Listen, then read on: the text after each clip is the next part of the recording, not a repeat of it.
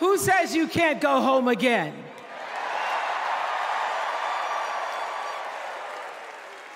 After watching the Obamas last night, that was some epic fire, wasn't it? Some epic fire. We're now so fired up, we can't wait to leave here and do something.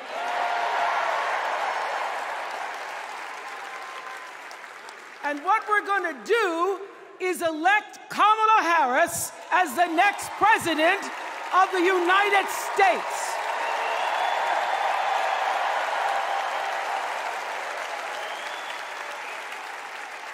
I am so honored to have been asked to speak on tonight's theme about what matters most to me, to you, and all of us Americans: freedom.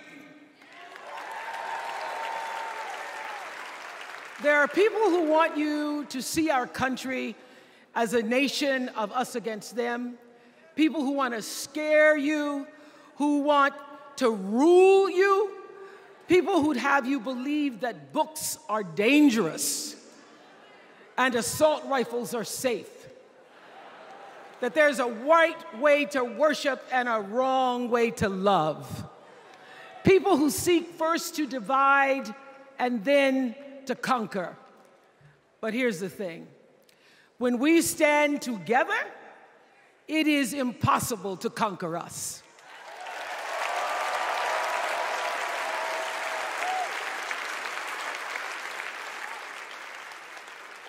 In the words of an extraordinary American, the late Congressman John Lewis,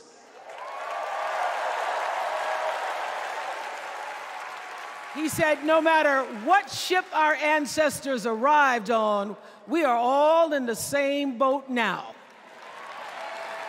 Congressman Lewis knew very well how far this country has come because he was one of the brilliant Americans who helped to get us where we are.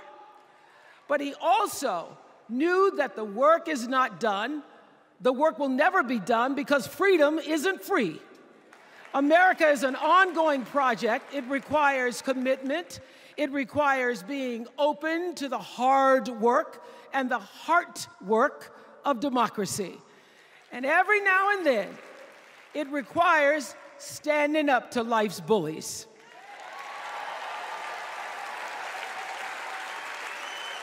I know this. I've lived in Mississippi, in Tennessee, in Wisconsin, Maryland, Indiana, Florida, Hawaii, Colorado, California, and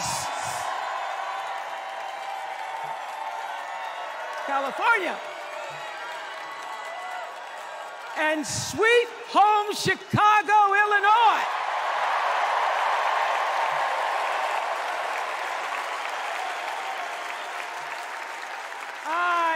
Have actually traveled this country from the redwood forests, love those redwoods, to the Gulf Stream waters. I've seen racism and sexism and income inequality and division. I've not only seen it, at times I've been on the receiving end of it. But more often than not, what I've witnessed and experienced are human beings, both conservative and liberal, who may not agree with each other, but who'd still help you in a heartbeat if you were in trouble. These are the people who make me proud to say that I am an American.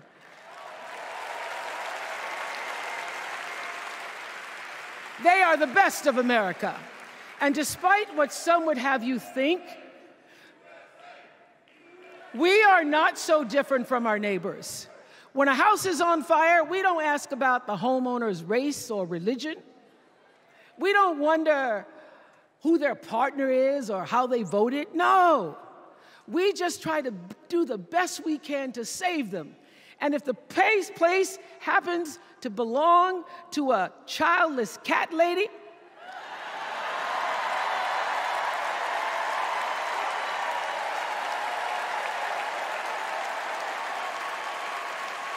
well, we try to get that cat out too.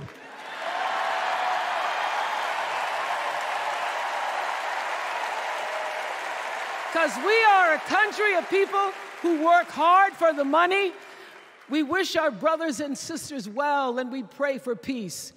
We know all the old tricks and tropes that are designed to distract us from what actually matters, but we are beyond ridiculous tweets and lies and foolery. These are complicated times, people, and they require adult conversation. And I welcome those conversations because civilized debate is vital to democracy, and it is the best of America. Now, over the last couple of nights, we have all seen brave people walk onto this stage and share their most private pain. Amanda and Josh, Caitlin, Hadley, they told us their stories of rape and incest and near-death experiences from having the state deny them the abortion that their doctor explained was medically necessary. And they've told us these things for one reason, and that is to keep what happened to them from happening to anybody else. Because if you do not have autonomy over this, if you cannot control when and how you choose to bring your children into this world and how they are raised and supported, there is no American dream.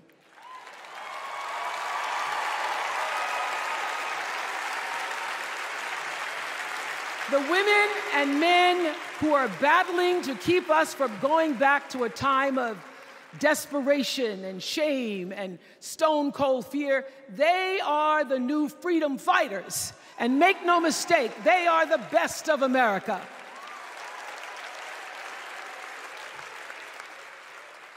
I want to talk now about somebody who's not with us tonight. Tessie Prevost Williams was born in New Orleans not long after the Supreme Court ruled that segregated public schools were unconstitutional. That was in 1954, same year I was born. But I didn't have to head to first grade at the all-white McDonough 19 school with a U.S. Marshal by my side like Tessie did.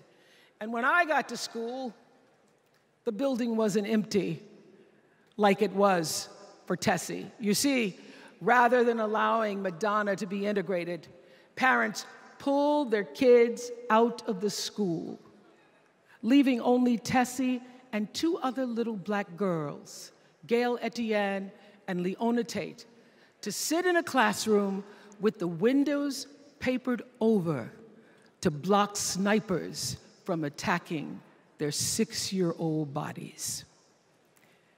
Tessie passed away 6 weeks ago. And I tell this story to honor her tonight because she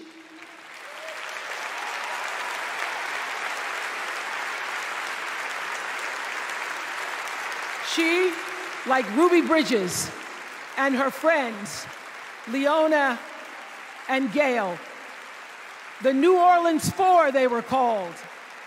They broke barriers, and they paid dearly for it.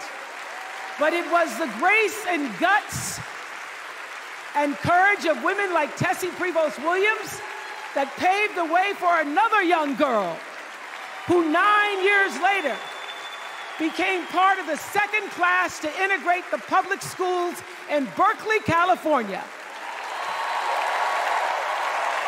And it seems to me that at school and at home, somebody did a beautiful job of showing this young girl how to challenge the people at the top and empower the people at the bottom. They showed her how to look at the world and see not just what is, but what can be. They instilled in her a passion for justice and freedom and the glorious fighting spirit necessary to pursue that passion. And soon, and very soon,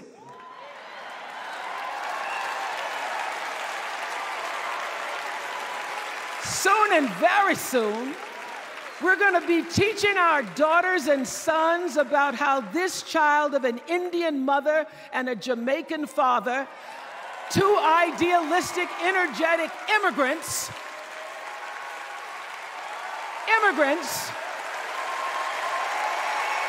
how this child grew up to become the 47th President of the United States.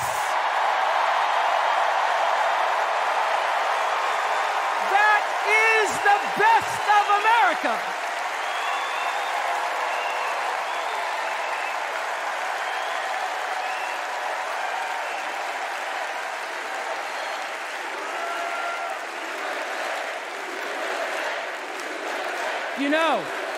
You know, let me tell you this. This election isn't about us and them. It's about you and me and what we want our futures to look like.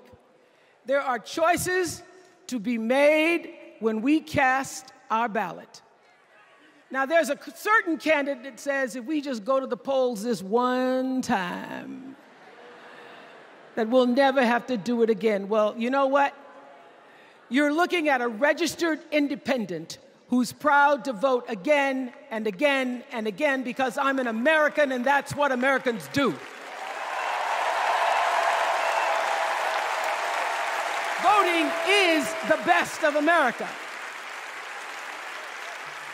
And I have always, since I was eligible to vote, I've always voted my values. And that is what is needed in this election now more than ever. So I'm calling on all you independents and all you undecideds.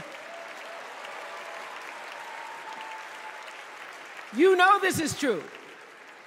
You know I'm telling you the truth, that values and character matter most of all.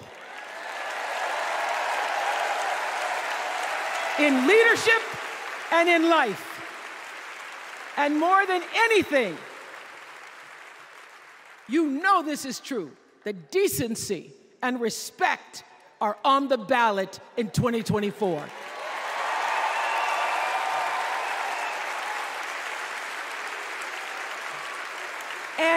And just plain common sense. Common sense tells you that Kamala Harris and Tim Walz can give us decency and respect. They're the ones that give it to us. So, we are Americans. We are Americans. Let us choose loyalty to the Constitution over loyalty to any individual. Because that's the best of America. And let us choose optimism over cynicism, because that's the best of America. And let us choose inclusion over retribution. Let us choose common sense over nonsense.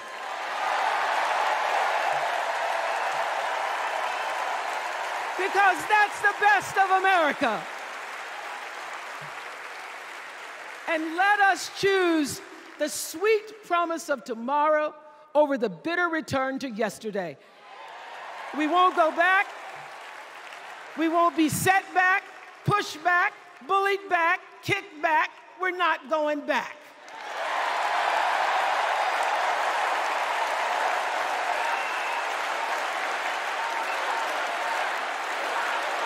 Not going back. We're not going back. So,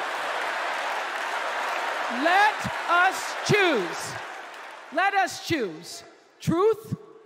Let us choose honor. And let us choose joy.